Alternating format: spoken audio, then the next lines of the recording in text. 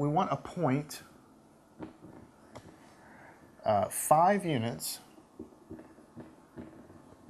to the left of B.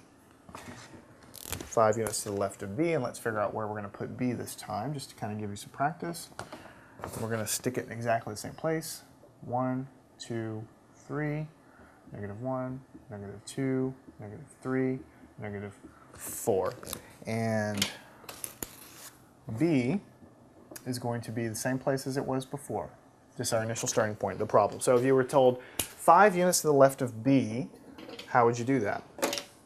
Well, to the left means you go to the left. 1, 2, 3, 4, 5. And you landed on -3. So the answer is -3. And that's where you would land. All right, now let's do one more. This one's a little bit, it's not harder. It's just, you know, a little different. We want a point that is 3 units to the left of the point C that I'm going to put here on the number line for you.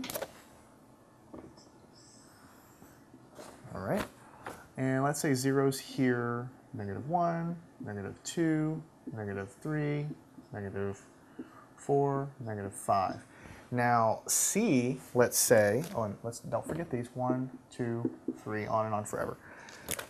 Now let's say point C is located right here in -1. So the question is, what point is 3 units to the left of the point that we've labeled here? So you start at the point you have and you go 3 units. 1, 2, 3, and you've landed on -4.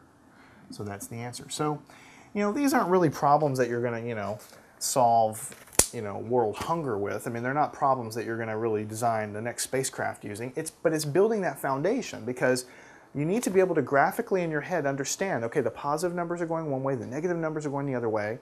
And when I'm adding and subtracting, really all I'm doing is I'm sliding up and down this number line left and right, because that is what you're doing. And then as we get more practice in the future sections with doing it, you're going to actually dispense with the number line. You're going to keep it just so you understand the concept, but you're not going to be doing your adding and subtracting on a number line. I mean, that would just take all day. Let's do one more type of problem, just to give you a little more practice. Let me draw first a very long number line.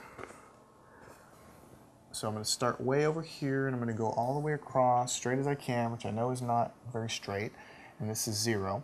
And let's go ahead and write them in black. So we have 1, 2, 3, 4, 5, 6, 7, 8, 9, 10. So that's 1, 2, 3, 4, 5, 6, 7, 8, 9, 10. And over here I'm going to have -1, -2, -3, 4, 5, 6, 7, 8, 9, 10. And to make it clear, I'm going to label it like this: -1, -2, -3, -4, -5, -6, -7, -8, -9, -10. The only reason I wrote it like that is just because if you write them all together, it kind of gets cluttered.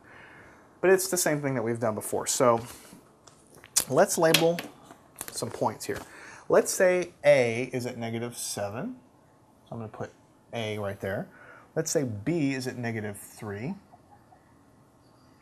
Right there. Let's say C is at 0. Let's say D is at 3. Let's say E is at 7. And let's say F is at 10. All right, so we have these points. I mean, there's nothing significant about them other than I just put them there as a label. So what I want to know is, I'm going to ask a few questions. And the first one is going to be, what is the distance between D and E? The points D and E, the distance between the points D and E. So anytime you're given that, you need to locate the points, obviously. D is here and E is here. And the distance between them basically is what you're looking at is you're only counting the number of points that separate those two, the number of units, I should say, between those 2 points. That is the distance between them. So the distance between D and E is here, and so the easiest way to do it is just to start here and count. 1, 2, 3, 4. So distance of 4. Okay, now the next one